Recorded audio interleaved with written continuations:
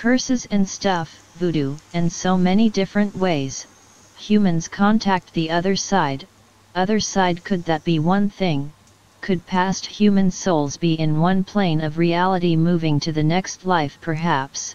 Could there be a feeding ground for darker dimensions? Maybe.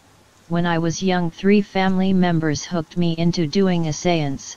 I was not that keen. Anyway, we all held hands with a glass in the middle.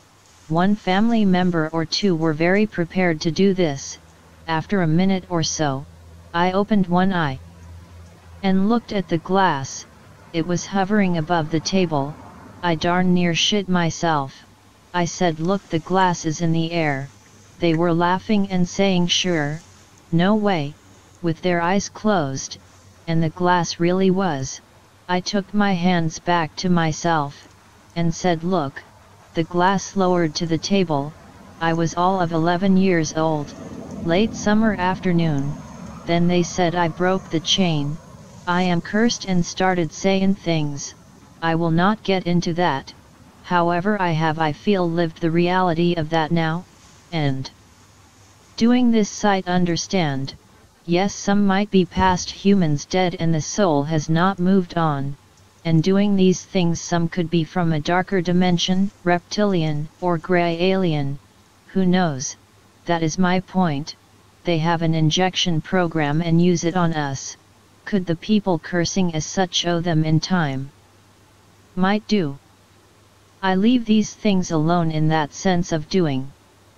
So with this, and perhaps so many other humans saying they are our saviors, could this be why?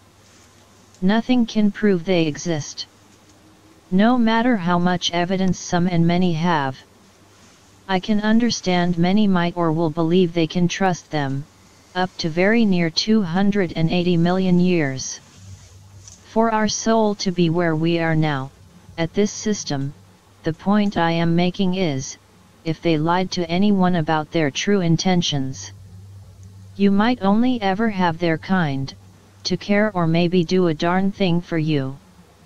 In this dimension and lighter, it might all depend on, if evil as ancient humans got so negative and engineered bodies suiting this over time.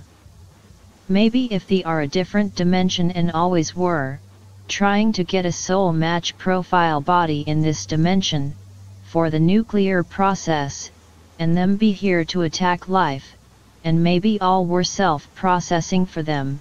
Maybe if they knew or not, my studies show for me anyway, this is the case. The reason they seem to take so long to get a soul match profile, it might be fair to say, it might be rather easy, and less timely, if they were ever a human spirit.